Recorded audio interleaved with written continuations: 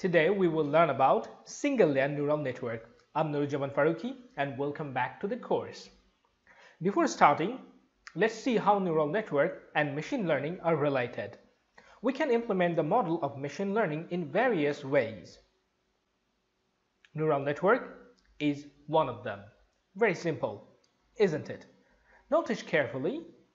We have neural network in place of model and learning rule in place of machine learning. In machine learning, the process of determining the model is called machine learning. And in neural network, the process of determining the neural network is called learning rule. In this lecture, we will learn the learning rule of single-layer neural network. You may think, what about multi-layer neural network? Well, that is what we will learn in the next lecture. It is always good to start with something simple. So let's get started.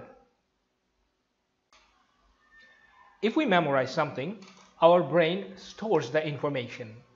We can store information in computer as well. Both brain and computer can store information, but their mechanisms are very different.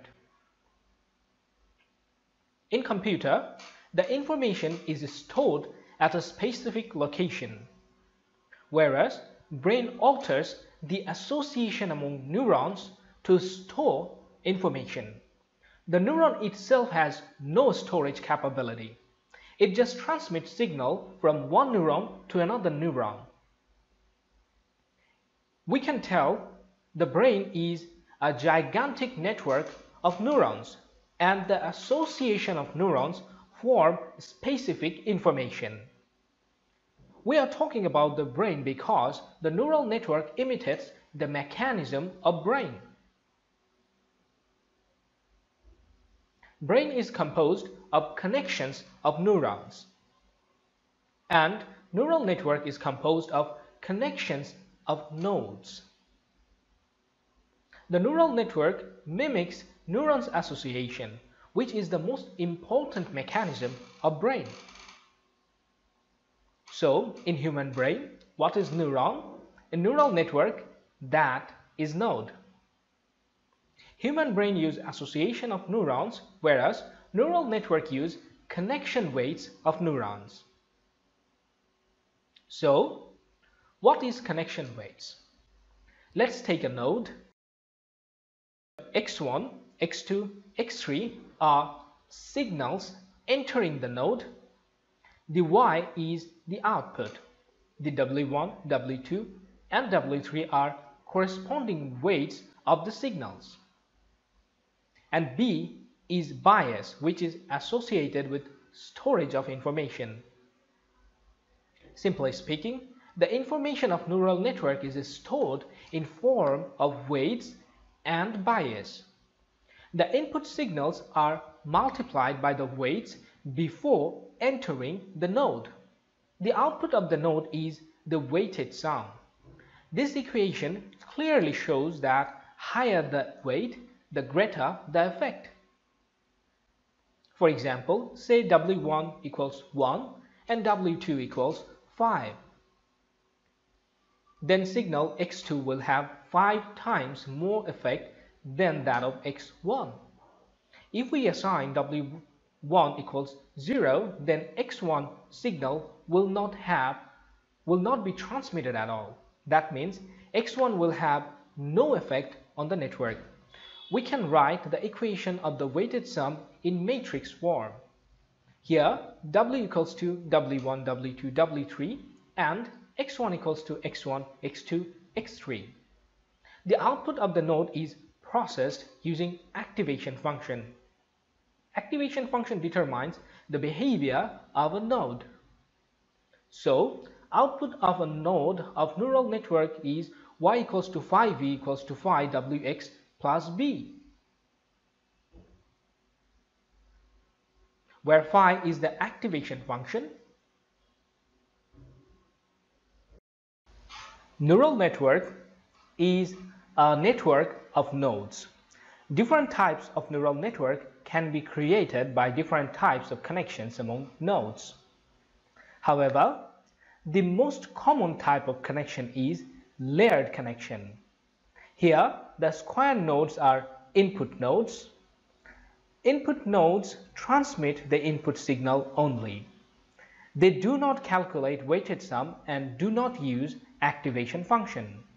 This is why we use square nodes to distinguish them from other nodes. The rightmost nodes are output nodes. We get the output from here. The layer between input and output nodes are called hidden layers. They are called hidden layers because they are not accessible from outside of neural network.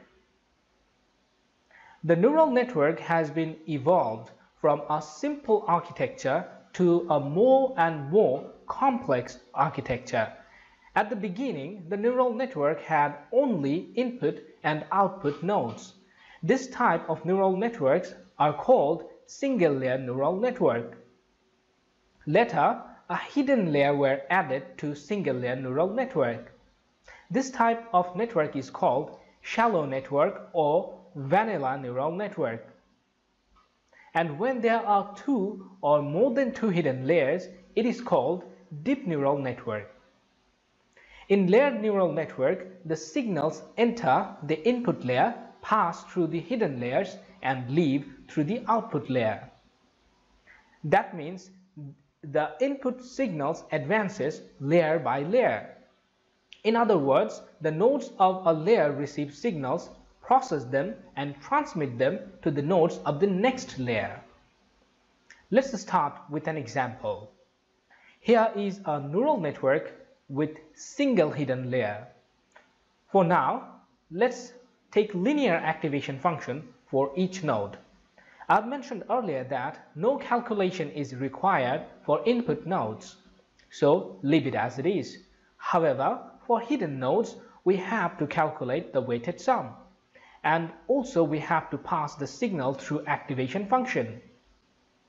Here, the weighted sum of the first node of the hidden layer is 6, and the output from the linear activation function is 6 as well.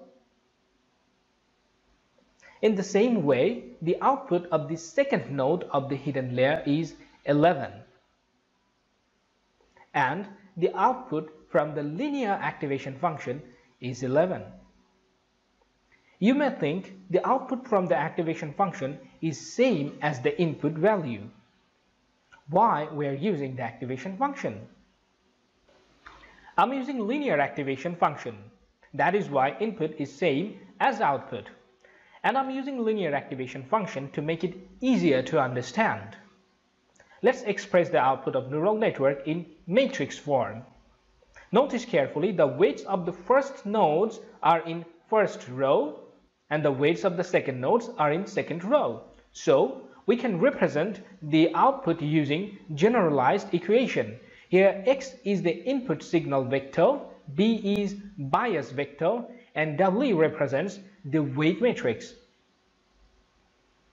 That means x is 1 and 2, b is 1 and 1, w is 3, 1, 2 and 4. Now we have the output of the hidden layer. This output will be transmitted to output layer. So the input to the first node of output layer is 6 and the input to the second node of the output layer is 11. Let's calculate the output of the output layer. First, take the weight matrix. Here it is 3, 2, 5, 1. Then take the input signals. Here they are 6 and 11. Finally, add the bias vector, which is 1, 1. So our output is 41, 42. Remember, we always take the output from activation function. In this case, the linear activation function will give us output same as input. That means 41 and 42. So we have calculated the output of neural network. The calculation is pretty simple and straightforward. And one more thing. I use linear activation function. This makes this example easier to understand. However, practically it is not correct, because if we use linear activation function, mathematically a multi-layer neural network becomes similar to a single-layer neural network. That means the hidden layers become ineffective when we use linear activation function for them. There are many training methods. In this lecture, I will cover only supervised learning. Supervised learning is like finding the correct solution. That means the correct answer is already known. Consider these are our training data, and we already know that the triangle is the correct output. So, supervised learning is a learning rule that will train the neural network based on already known correct output. In supervised learning, we first initialize the weights with adequate values. Then we take the input from training data. The input is formatted as input, correct output. The output from the neural network is then compared with the correct output and the error is calculated. Then we adjust the weights to reduce the error. And we keep repeating step 2 and step 3 for all training data. These steps are similar to learning process of supervised machine learning. In supervised machine learning, we modify the model based on training data to reduce the difference between the model's output and correct output. The only difference in case of neural network is change of values of weights. Simply speaking, in machine learning, we modify the models. In neural network, we modify the weights. Neural network stores information in terms of weights. That means to train a neural network with new information, you have to modify the weights. The systematic way of modifying the weights is called learning rule. The representative learning rule of single-layer neural network is delta rule. It is very simple and straightforward. The difference between output and correct output of neural network is the error. Based on the error, we adjust the weights of the network. That's it. Mathematically, we express the process using this equation. Here, Wij is the updated weight and this Wij is previous weight. Xj is the output from the node j, where j equals 1, 2, 3 and so on. Ei is the error of node I and alpha is the learning rate. Its value is in between 0 and 1. The learning rate determines how much weight is changed every time. If the value of alpha is too high, the output wanders around the expected solution. And if the value of alpha is too low, the output fails to converge to an accepted solution. Let's take an example. To keep it simple, I'm considering there is no bias for output node, and I'm using linear activation function. That means the weighted sum is directly transferred to the output. Look at the subscript of weights. The first digit represents node number to which the input enters. For example, the weights between the input node 2 and node 1 is denoted by W12. Now, if we apply delta rule, this neural network will yield these three equations. Let's summarize the training process. Step 1. Initialize the weights. Step 2. Calculate the error from the difference between output and correct output. Step 3. Calculate the weights updates. Step 4. Adjust the weight updates.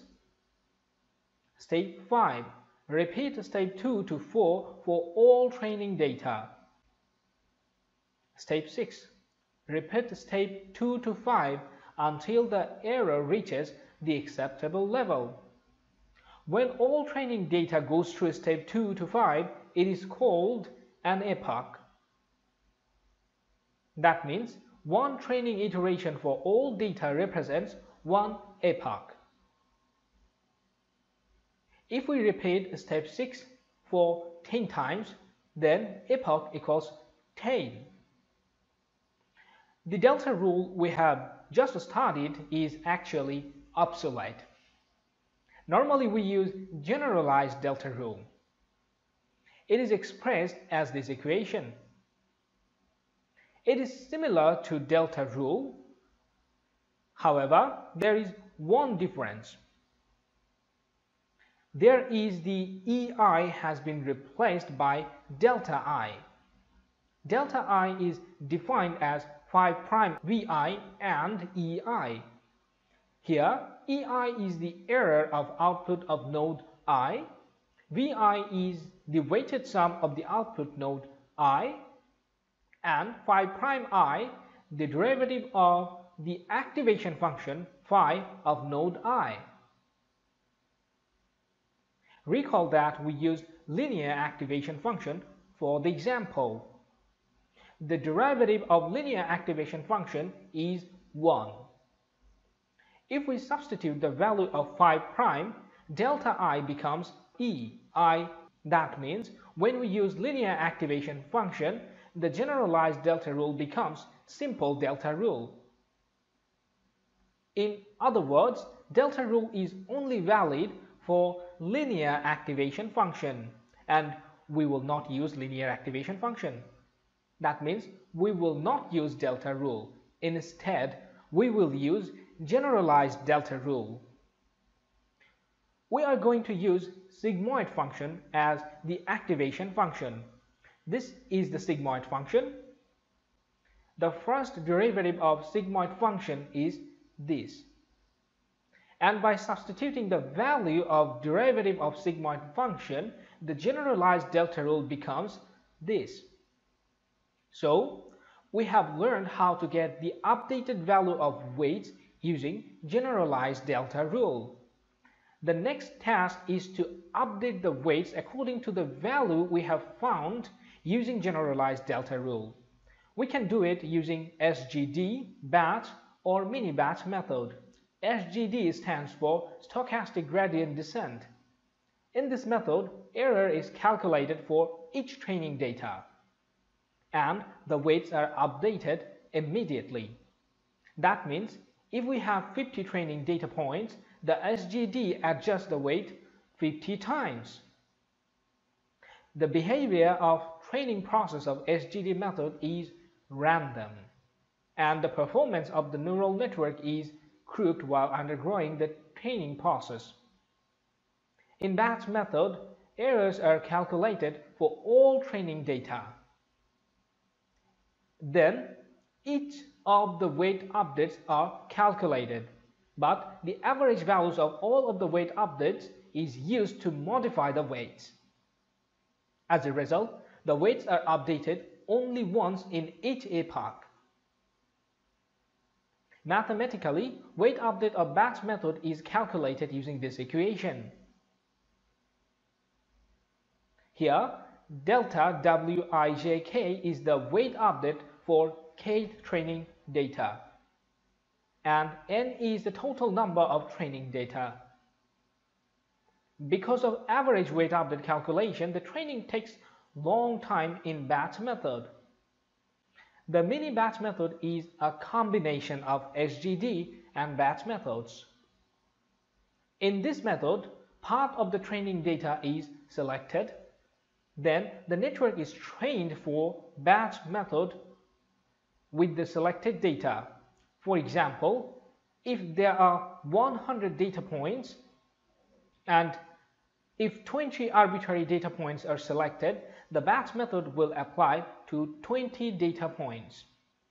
That means total 5 weight updates will be performed to complete the training process.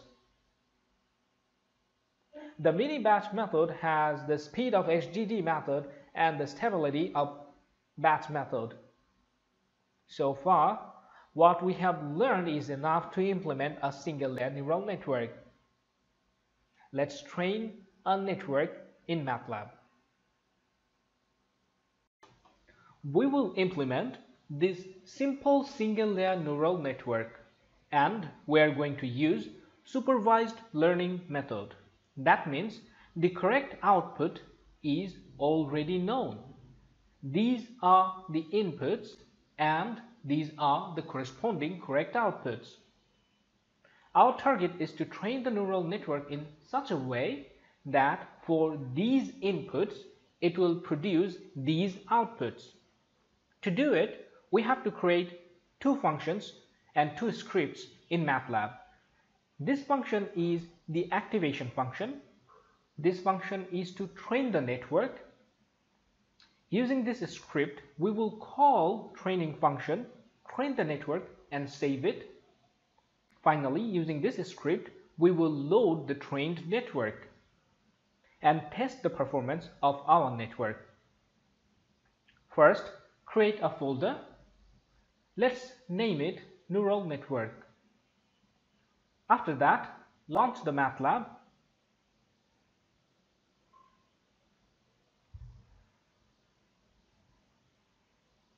Now, locate the folder we have created in Matlab's current folder window.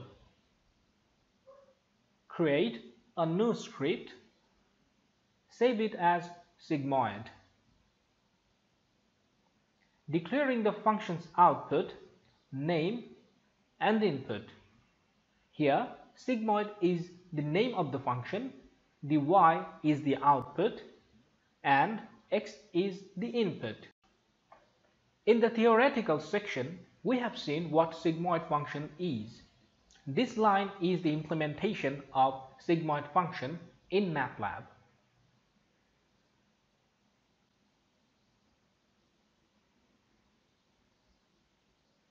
So, our activation function is ready.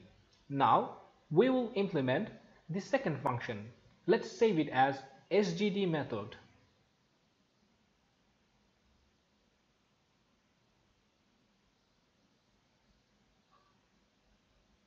This function gives trained weights as output, and it takes initial weights, training data, which is input here, and correct output as input. Taking a for loop, it will iterate for 4 times.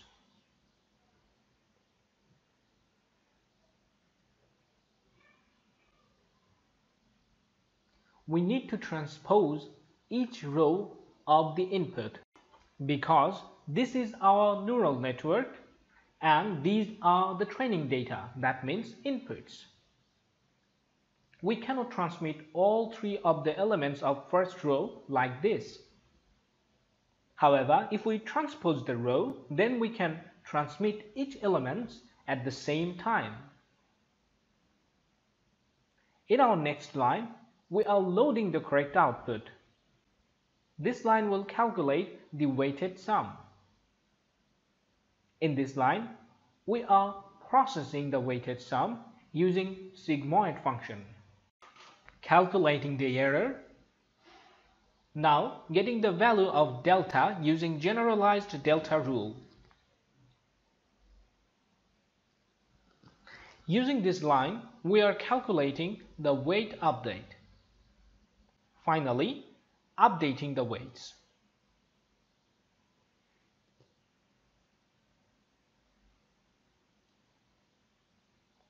When we will call this function, it will train a network with provided training data.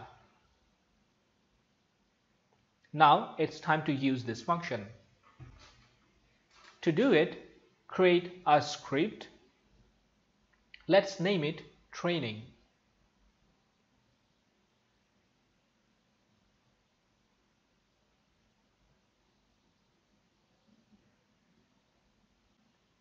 Taking the inputs. These inputs are the training data. Now assigning the correct output. Initializing the weights. Now we are calling the SGD method function for 10,000 times. That means the weights will be updated for 10,000 times. Finally, saving the trained neural network. If we run this script, it will train and save the neural network. Let's run it. And you can see a neural network named trained network has been saved here. The training has been completed. Now it is time to test our neural network. To do that, create a script. Let's save it as testing. Loading the network. Now taking the testing data. Finally, inside a for loop, transposing testing data, calculating the weight updates and generating the final output. Now run the program. These are the outputs. This one is the output for first row of training data. This one is for second row. This one is for third row. And this one is for fourth row. This is the input and correct output pair.